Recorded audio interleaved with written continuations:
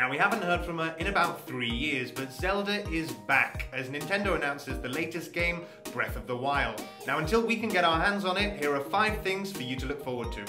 The name of the game, Breath of the Wild, already indicates a free world, and the truth is, it's pretty spectacular. The open map leads through versatile landscapes ranging from plains and deserts to even snowy mountains. Changes to the weather have also been introduced, which does mean that your fire could be put out in the rain.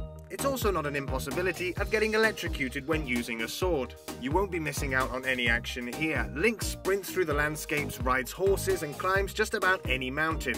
He can chop down trees in order to use the log to cross previously unconquerable canyons. If he wants to maintain his health, he'll need to make a fire to cook his meals. He can also throw himself off cliffs and use the paraglider to fly across the world. And of course, these various ways of getting around also help him in his face-to-face battles. Link has a large variety of weapons and clothes to choose from. In addition to the usual weapons such as his sword, Link can now push stones onto his enemies or even pick up broken tree branches to attack them with.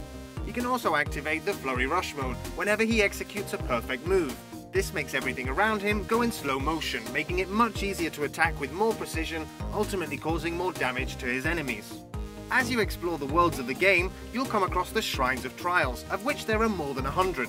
You'll need to solve the puzzles in the dungeons and discover the various treasure chests. Until now, we've only seen mini-dungeons, and the real dungeons are yet to be seen. Link's new abilities help him by bringing the treasure into reach and killing his enemies on the way. Following 100 years, Link is resurrected after hearing a woman's voice telling him to open his eyes. It seems that the villain of the series, Ganon, will also play a part in the game, as he has been mentioned in some of the dialogues. Some indications also suggest that the Wind Waker and the world of Hyrule have been ravaged by a mysterious catastrophe. Following the direction of the voice in his head, Link enters the large variety of shrines around the world and starts exploring. Now, if you can think of any more reasons why this game is so great, please share them in the comments below. See you next time.